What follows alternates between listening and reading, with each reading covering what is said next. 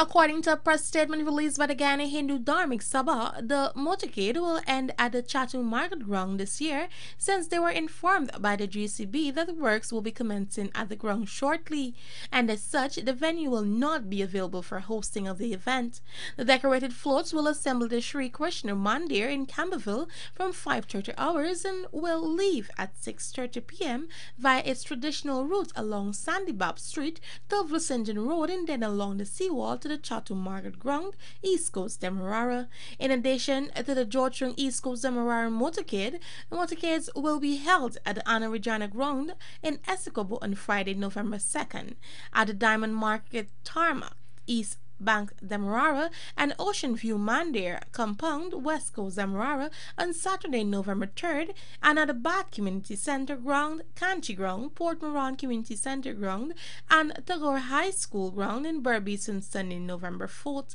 For the evening news, Yanala Dalrymple.